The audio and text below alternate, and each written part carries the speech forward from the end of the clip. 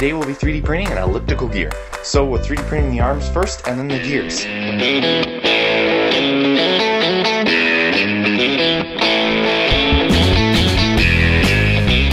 Alright, so we'll go ahead and remove those from the board. Yeah, there they are. They did really well. Now I'm going to go ahead and print the gears.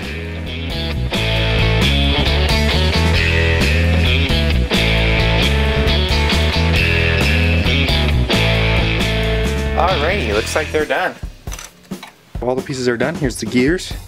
Turned out quite well. So these pieces. Alright, there it is. If you want to see something printed, post a comment down below.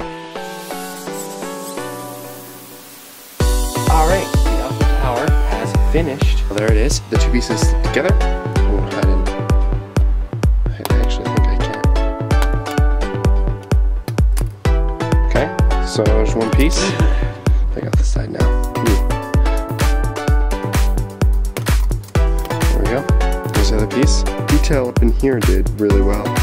Alright, so we'll go ahead and put it together. Clips in into each other. Like that.